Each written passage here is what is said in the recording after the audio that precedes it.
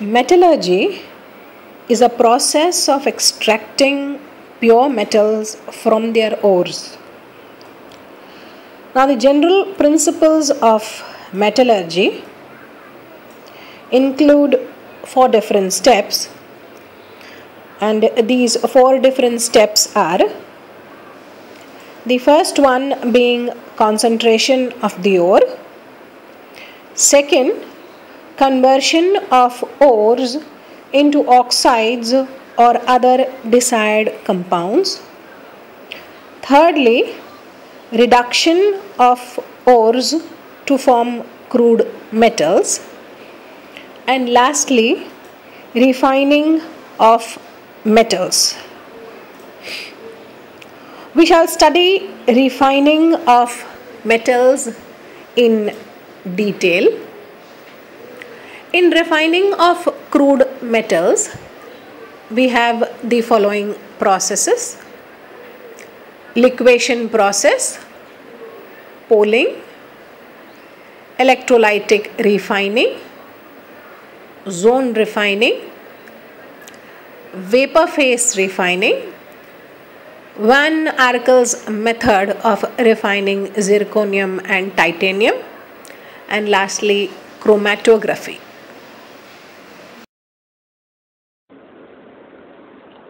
Metals obtained after smelting or any other method may contain impurities like their unreacted, unreduced oxides, other metals, non-metals, and gases. The purification of crude metals by removing metallic and non-metallic impurities is known as refining of metals.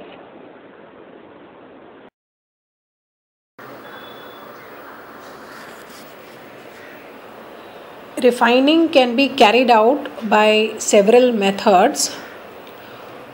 One of the method is liquefaction process. In this process, low melting metal forms fusible liquid on heating and flows down. This method is employed only when the impurity has higher melting point than the required metal. The impure metal is placed on the sloping hearth of a reverberatory furnace. On heating above melting point, the pure metal flows down. Bismuth, tin, lead, mercury are separated from their crude form by liquefaction. Pure tin metal that is obtained by this method is known as pig tin.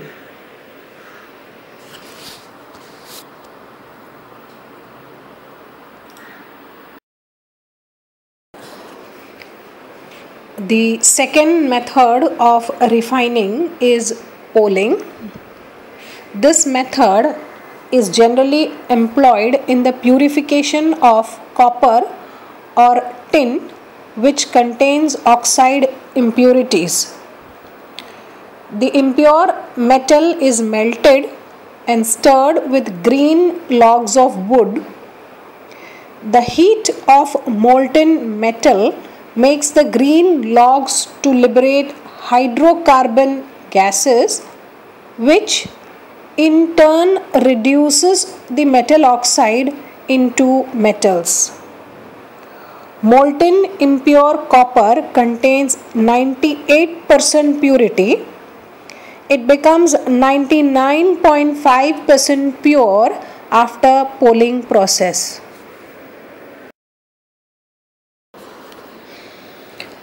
Electrolytic refining is one of the most commonly used methods of refining. Impure metals are refined in an electrolytic bath containing aqueous solution of their salts. The rods of impure metal are used as anode and thin sheets of pure metal as cathode.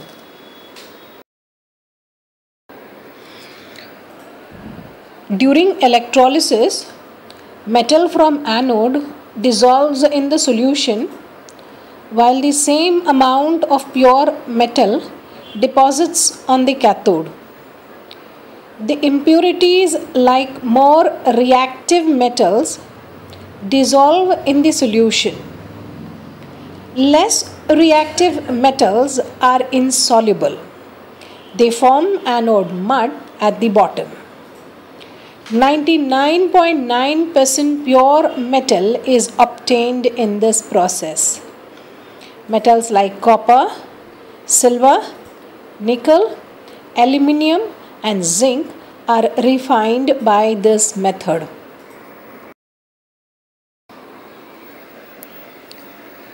The next method of refining is zone refining. Ultra pure metals and non-metals are obtained by zone refining process. It is also called as fractional crystallization method because this method is based on the principle that when an impure metal is melted and allowed to solidify, the impurities slowly move away from the solid region and prefer to be distributed in the molten region.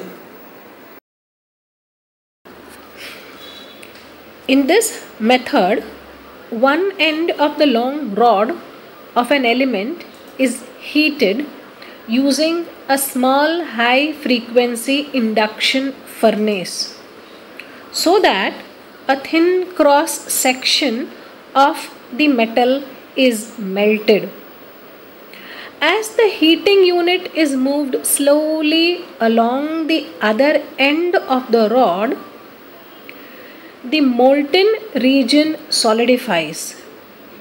The impurities will slowly move towards the molten liquid, then in the solid. Hence, they move towards the molten region. As the heating unit is moved to the other end of the rod, impurities will also slowly move towards the same end, that is, towards the molten end. This process is repeated several times until purity of 99.999, a purity of 5 nines is achieved. The end portion is impure and can be rejected. A noble gas atmosphere is provided during the process in order to prevent the oxidation of the metal.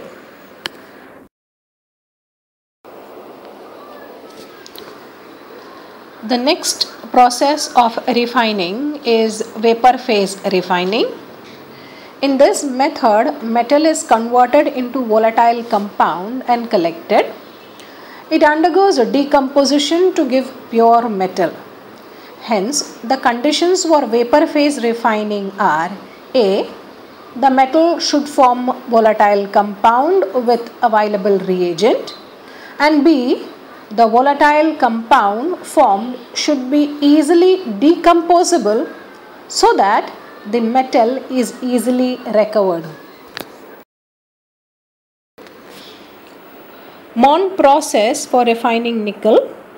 In this process, nickel is heated in a stream of carbon monoxide to form nickel tetracarbonyl complex, which is highly volatile.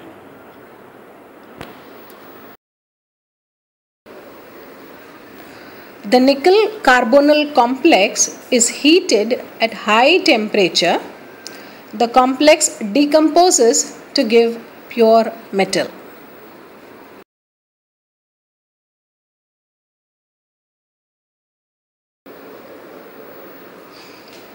In Van Arkel's method for refining zirconium, we use oxygen and nitrogen. This method is used to remove the oxygen and nitrogen completely present in the impure form of certain metals like zirconium and titanium.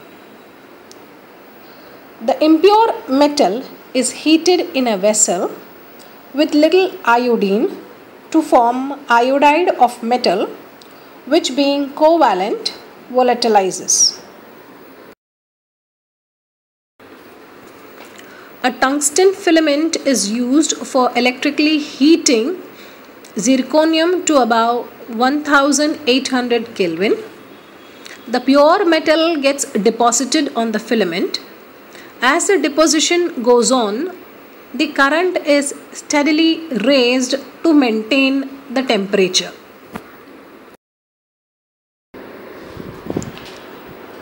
The last method of refining is chromatography. It is a modern, versatile and widespread technique. This method is based on the principle of selective adsorption of the components of a mixture. It is the selective distribution of the components of a mixture between the two phases, that is, one, the moving phase, and secondly, the stationary phase.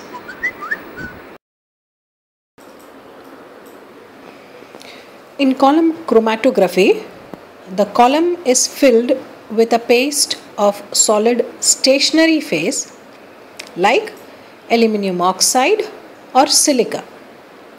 The mixture to be separated is poured from the top. An eluent moving phase is added from the top. As it moves, the different components are adsorbed on different parts of the column. Depending upon the physical state of moving phase, the chromatographic methods are named as gas chromatography, thin layer chromatography, paper chromatography, etc. The method is very useful for purification of the elements which are found in traces. Column chromatography is used when impurities and the element to be purified have less difference in their chemical properties.